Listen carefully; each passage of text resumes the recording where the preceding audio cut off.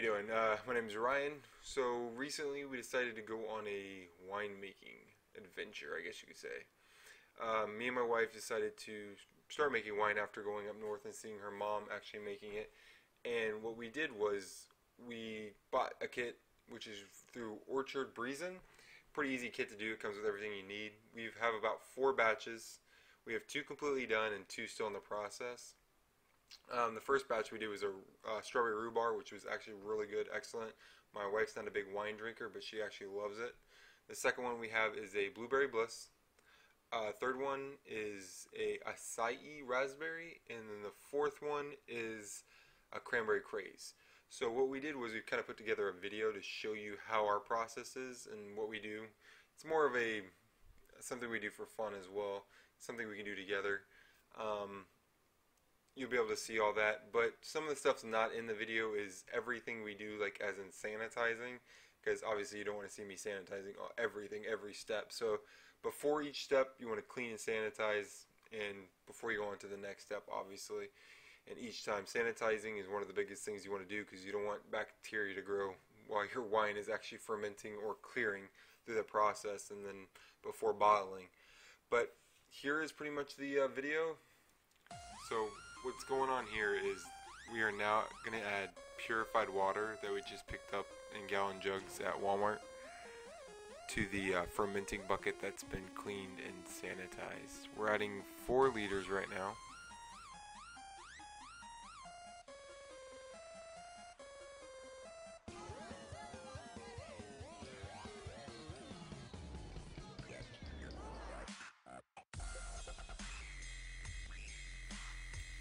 We're going to be adding the number 1 package from the kit called Bentonite to the water in the bucket, 4 liters, and we're going to mix it. We're going to do it slowly so it adds and dissolves properly.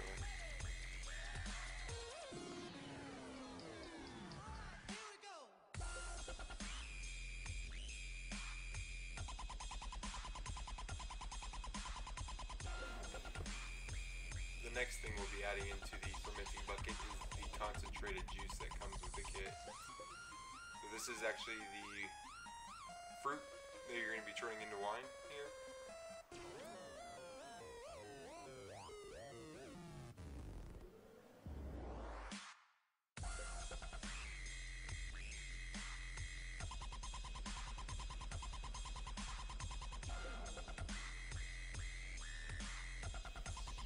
What we always do is add a little water to the bag just to mix it around to get all the juice out.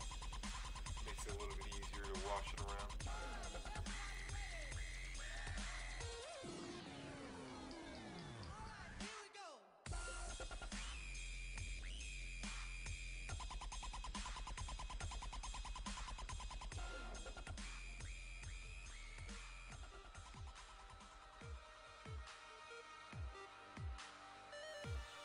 You're just going to mix it for a couple seconds just to make sure it's getting mixed with the bentonite and 4 liters of water.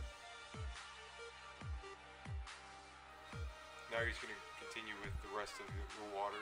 It's about 6 gallons of water you put into your fermenting bucket. And you're just going to mix it around and make sure it's all stirred in.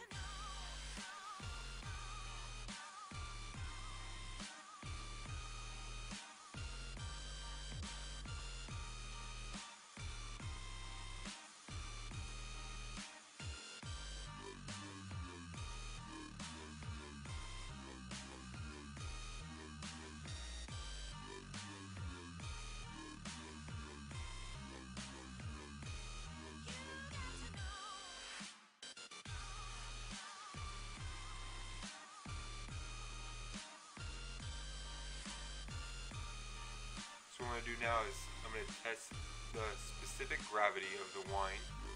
I'm placing it into the test cylinder with a wine thief. I need a hydrometer reading between 1.050 and 1.60, and I had a 1.060,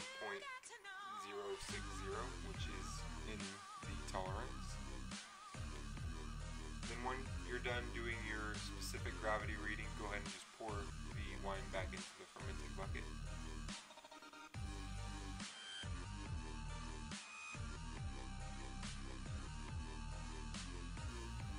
next step, you're going to sprinkle the yeast that comes with the kit on top of the wine. You want it to stay on top of the wine. So what I do is I move the bucket into the dry, cool place where it's going to sit for the next 14 days, and then I sprinkle it on there, and then firmly place on the lid to the fermenting bucket, and then I place the airlock system on top of the fermenting bucket in the secure hole. In the airlock system, what I do is I take a little bit of the sanitizer that I use to sanitize everything with, and I place it in the airlock as well, just so when air gets out and everything like that, it is sanitized water. And you should see bubbles within 2 days to show that the wine is fermenting. Now we're at 14 days later after the wine has fermented. What I'm doing here is just taking off the lid of the fermenting bucket. I'm going to remove it. And I already have everything clean and sanitized again, including the carboy. I'm going to use the siphon. Place it into the carboy, and I'm going to siphon the wine into a small container around 2 liters and put it aside.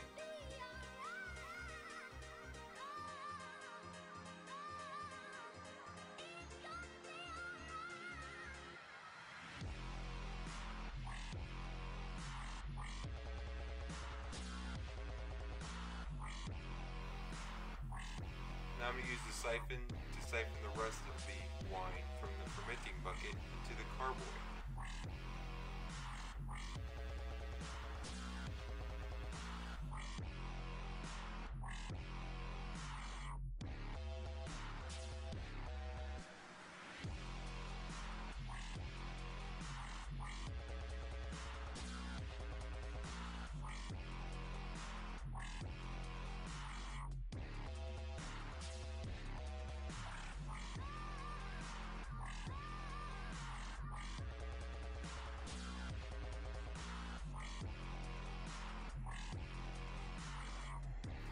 Now I'm going to add the sulfate from package 2, which is included in the kit. I'm just going to add it right into the carboy. Then I'm going to stir with my electric stirrer for a couple minutes.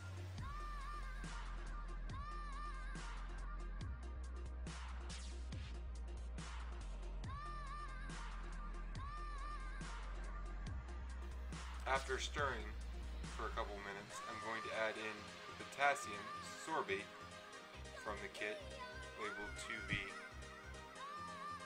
right into the carboy again.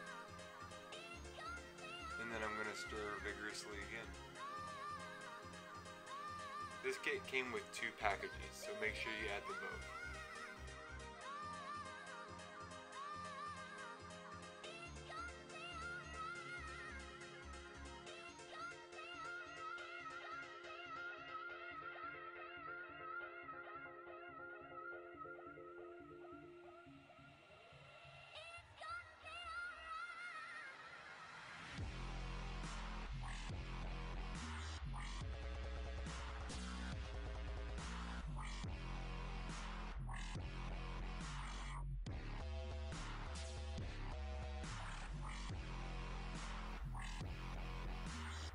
What I'm adding now to the carboy is the sweetening blend or finishing blend that was included inside the kit.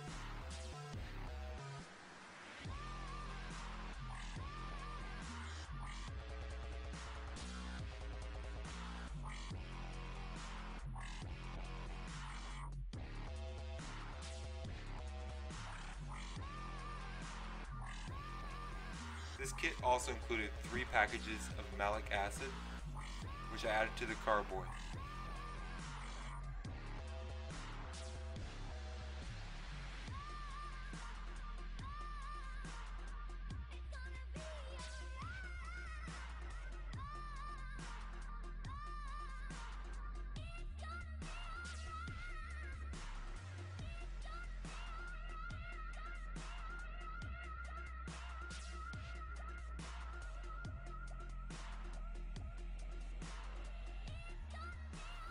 After adding the finishing blend and the malic acid, I then stir vigorously.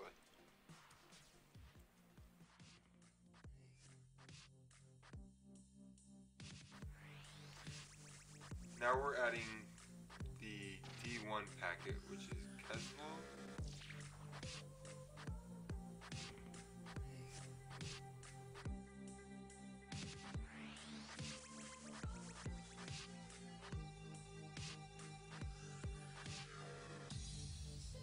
Now we're adding the second pouch, which is Chitosan.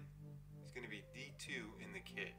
Just make sure you add it about a minute after you add the first pouch. You're going to mix vigorously for 5 minutes.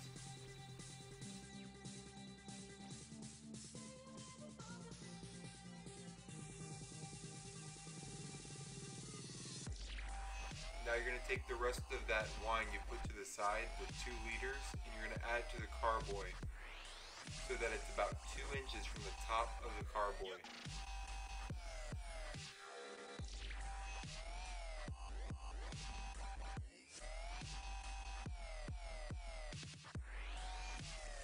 Now I'm going to take a rubber plug and plug in a airlock system to that rubber plug and place it in the top of that carboy so that it's airlocked.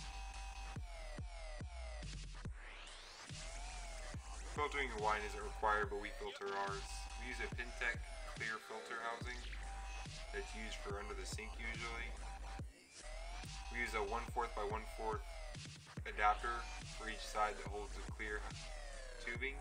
And this is the wrapping on there for the watertight seal. This is a 5 micro filter. It's a PD5934. And this is how the filtration system works. We use a siphon that goes through the filtration system into the bottling bucket.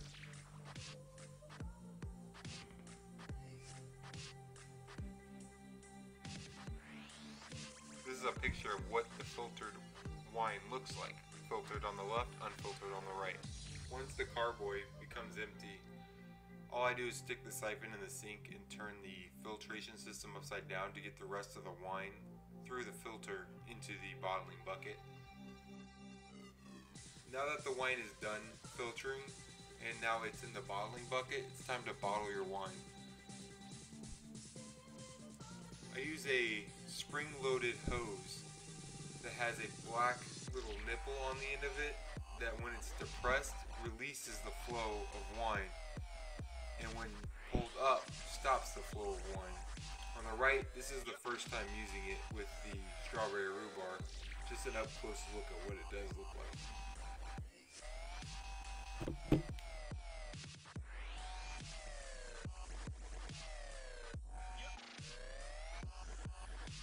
After bottling, now it's time to cork it. So what I do is I have a handheld corker. We soak the corks for about 20 minutes in sanitized water and then place it into the corker. And all we do is it grabs onto the side of the bottle, you press firmly down, and then it's corked.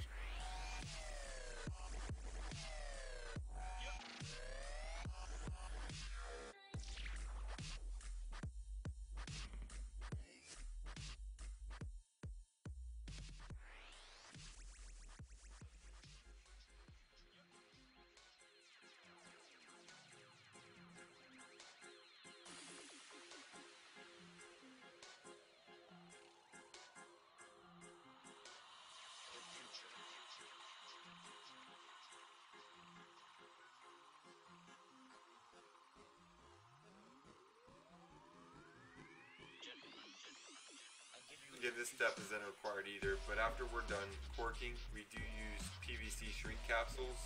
I use a heat gun to shrink the capsules onto the top of the wine bottles. It makes it a little bit easier. I'm wearing a glove so I don't get fingerprints all over the bottles either. You just gotta be very careful while doing this because the heat capsules will shrink very fast and they could warp. So you wanna try to do it evenly. Here's a picture of one up close after it's been shrunk. So this has been my experience pretty much of bottling wine. It's a fun thing to do with friends and family. It takes about 30 days, so it gives you something to look forward to. 14 for the fermenting and 14 for the clearing process. obviously the last day is the best day because not only do you get to bottle it, you get to cork it, and you get to put on the shrink wraps, you get to actually drink it. So it's been a fun experience. If you have any questions, put them in the comments below. Give me a subscribe and a like, please. Thank you guys for watching, and have a good day.